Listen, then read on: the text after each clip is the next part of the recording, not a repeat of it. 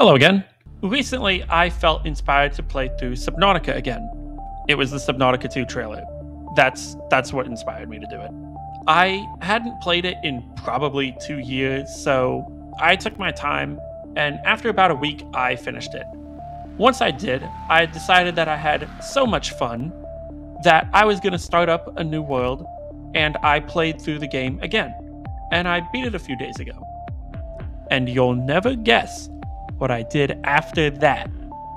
My point here is that I love Subnautica. No other survival game I've ever played has really incorporated such deep storytelling and a horror atmosphere into its world quite like Unknown Worlds has, and I doubt anyone else will or could. This is unquestionably one of my top 10 games of all time, and was probably one of the reasons I realized I wanted to be a marine biologist. This is not a review of the gameplay, however. Alright, I'm not the act man. I can't articulate what I like about video games like he can, but what I can do is talk marine science. Fortunately, Subnautica has no shortage of that, and so that's what this video is going to focus on. Today, I'm going to give my best compliments and criticism of Subnautica's world from a scientific standpoint. Technically speaking, my degree isn't in marine biology, it was marine science, which gives me an elevated understanding of all marine and atmospheric systems. However, my focus in college was marine biology, which is by far my strongest suit. Now, it goes without saying that Subnautica is first and foremost a video game, so gameplay and fun come first over making the game as realistic as possible. Therefore, my criticism will be relatively surface level, pun not intended, because if I was going to nitpick everything scientifically improbable, we would be here until well after Subnautica 2 comes out. When discussing biology, and especially how things evolved, it is critical to understand the environment that these particular organisms live in. Now, the playable area of Subnautica is a dormant volcanic crater with a diameter of about 2 kilometers. For the most part, the shallowest regions tend to be towards the center, with depth increasing the closer you get to the crater edge. That's what we should expect for what this is. We are essentially playing on a giant atoll, which is an area of seafloor that was formerly an island but eventually eroded away. On top of this, the islands that eventually become barrier islands, atolls, and ultimately seamounts are originally created by hotspots, which are places in the Earth's crust where magma reaches the surface to form new rock despite a distinct lack of fault lines anywhere nearby. We see this most famously with Hawaii, and the path of the Pacific Plate carries the islands with it. Using this knowledge, we can predict when the hotspot was active or dormant, with islands and seamounts representing active points and a lack thereof being dormant periods. The atoll in Subnautica sits on its own and clearly still over the hotspot, meaning the hotspot created a single island before falling dormant, and the island still hasn't been moved by a tectonic plate in presumably millions of years.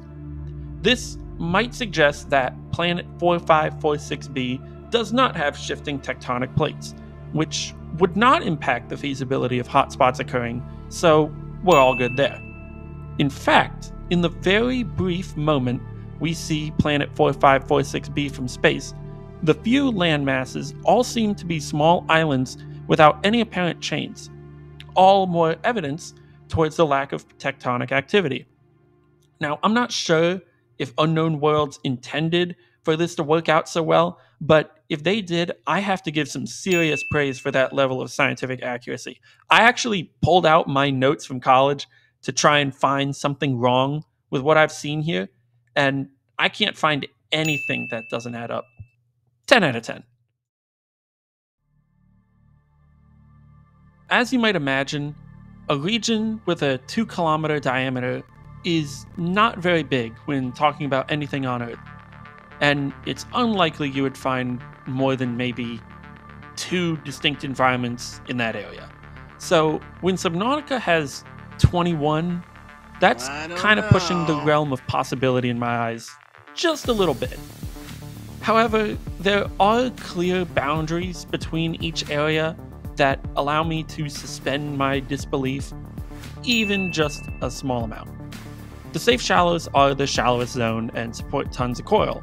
The kelp forest is a little deeper, presumably too deep for the coral, and instead supports creep vines. Deeper still is the grassy plateaus, too deep even for the creep vine, and instead has red seagrass.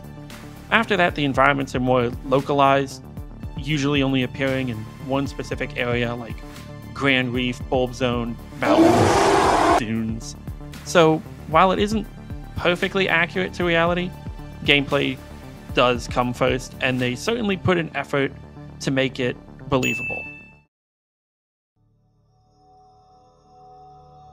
Subnautica has an absurd number of living things, both animals and plants.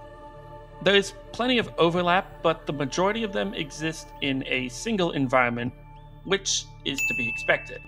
Due to the sheer volume of life in this game, I'm not going to discuss everything right and wrong about them, just pick a random assortment of things. First, we're going to talk about the positives. I like the rock grub. It's nice to see a small animal in a game that's otherwise filled with giants. At first, I wasn't a fan of the crab squid's EMP because I didn't understand why something like that would evolve, but apparently they've been in an evolutionary arms race with the ant eel, and the EMP is a counter to its shock. So that's some pretty neat co-evolution right there. The Reaper mandibles are actually really logical. A giant lumbering demon snakefish that can't exactly turn on a dime is pretty easy to avoid for small prey, which could easily hide in cracks and crevices. The mandibles let the Reaper grab fish that would otherwise slip past its face, or grab food trying to remain hidden in caves. The sea dragon, emperor, and cuttlefish have a very unique design, with a somewhat average vertebrate body for an upper half, but cephalopod tentacles as a bottom half. I don't exactly understand how this would have evolved, but I'm glad they stuck with this body plan for 3 different creatures. It makes the design more believable. The reefback adds a lot of great things to the game. First, it's likely the largest creature you've seen in your playthrough early on, and it's friendly, like a whale. The deep calls they make give more life to an already vibrant game.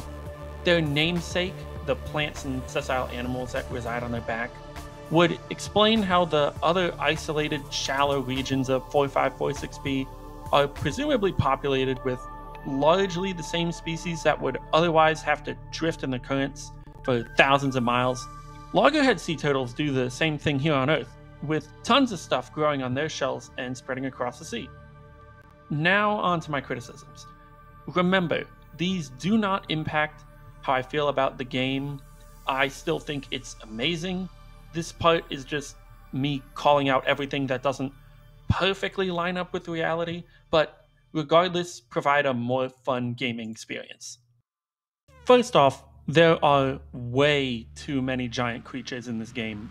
There is exactly 0 chance that life on this crater would not completely collapse in on itself due to the sheer volume of biomass sitting at the top of the food chain. Every leviathan is too big to exist, especially this one. Sea Dragon Leviathan's breathing fire is absolutely not going to happen ever. Nothing in the lava zone should be alive. Adult ghost leviathans are apparently planktivores, but also territorial. I'm sorry, but that does not work out. Planktivores cannot be territorial when they are this massive. They need to be constantly moving around the ocean to find more plankton to eat. Amp eels should not have electricity visible across their body. That's not really a thing. The crash fish makes 0 sense. I don't think that one needs much explanation. It's kind of bizarre to me that some fish swim side to side and others move their body up and down. Many of the small, cookable fish seem to have the former, while the large ones, with the exception of the sand shark, utilize the latter. It suggests that there are 2 major fish clades distinguished by the way they swim, but the criteria for which ones swim in any given way seem completely arbitrary other than their size. Eyes seem to be distributed at complete random. 2 eyes or 4 seem to be the most common number, but the ghost leviathan, again, is baffling in this regard. There doesn't seem to be a great way of making a phylogenetic tree of the animals in this game. It feels like there are a lot of creatures that are completely unlike anything else around them. There are some exceptions, like the peeper and boomerang having counterparts, but other than that, stuff just feels like a one-off. That's about everything I have to say. Overall, I give Subnautica and Unknown Worlds the highest praise for this game. It has given me countless hours of entertainment and ultimately helped me discover what I'm really passionate about in life. When Subnautica 2 drops, you already know I'm going to be playing that with my boys. And I do plan on making gameplay videos of it, so if you want to see that, please consider subscribing. Since it's going to be in early access, I figure that I can make some suggestions about how to make the creatures and world feel more fleshed out, and maybe my ideas will even get heard by the devs. That's all I got for today. You all have yourselves a good one, and I hope you learned something.